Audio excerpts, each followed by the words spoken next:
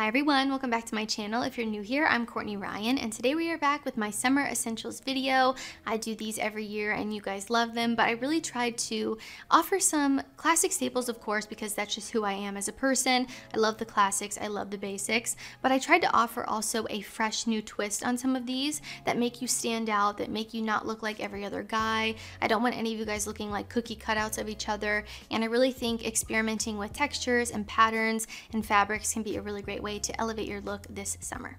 Number one, we have a crisp white t-shirt. So t-shirts are obviously a staple and a must-have for summertime. These are one of the workhorses of your wardrobe, especially in the warmer months.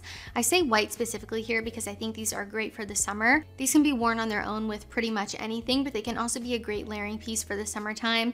Maybe you are wearing the t-shirt alone during the day, and then you throw on a cool denim jacket later in the day when it gets a little bit chilly at nighttime. Obviously, this is going to change a little bit depending on what the weather's like and where you live, but I really do think that every guy should have a couple of white t-shirts in his rotation. And I say white here just because it's the most versatile. I think it's often nice to wear lighter colors in the summer so you don't feel like you're having a heat stroke wearing a black t-shirt and soaking up all of that sunshine. So white is a really great option for the summer. Of course, you can experiment with any color you like.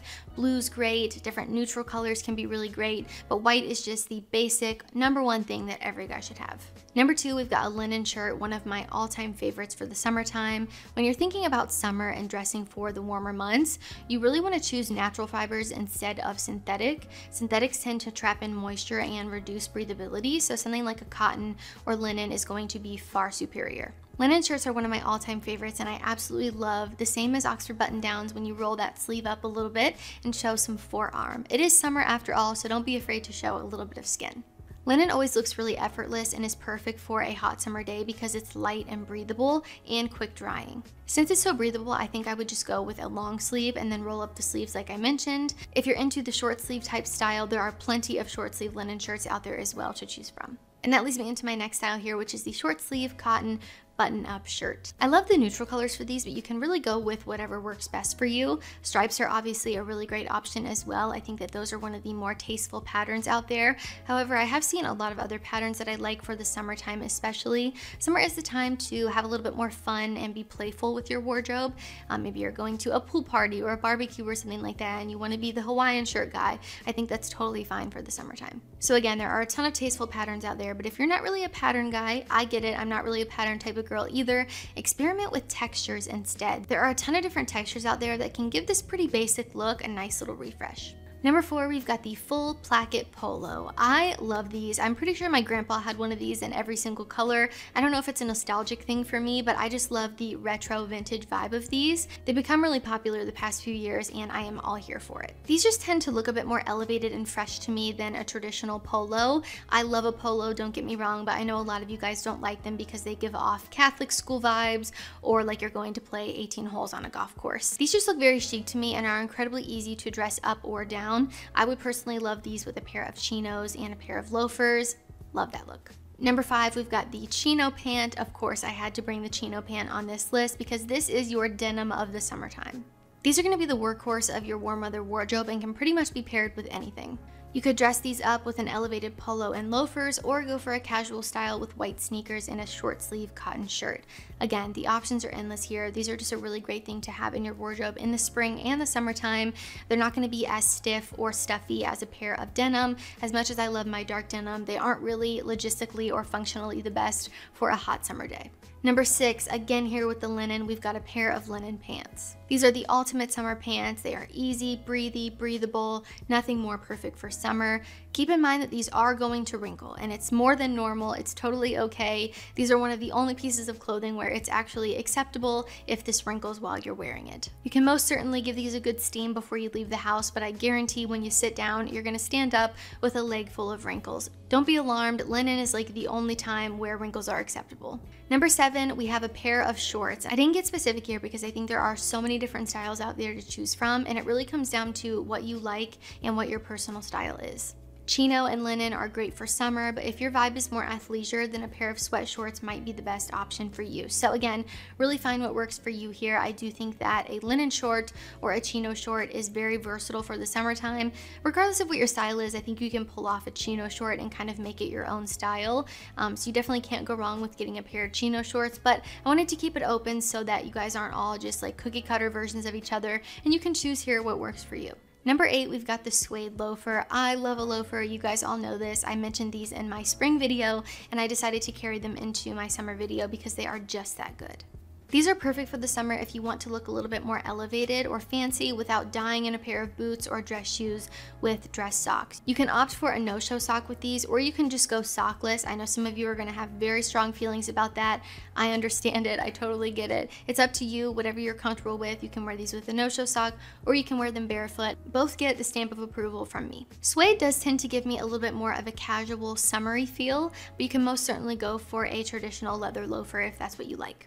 Number 9, we've got a pair of sneakers, and I personally recommend having a pair of workout shoes. These are going to be what you run in, what you go to the gym in, whatever your heart desires, and then have a separate pair of sneakers that's more of your smart casual sneaker that can be worn with more casual outfits. I would really stray away from wearing running shoes with a nice outfit, unless you're going for more of an athleisure look. If you're wearing, sweat shorts and a t-shirt, it's totally okay to wear running shoes with those, even if you're not necessarily working out or going to the gym.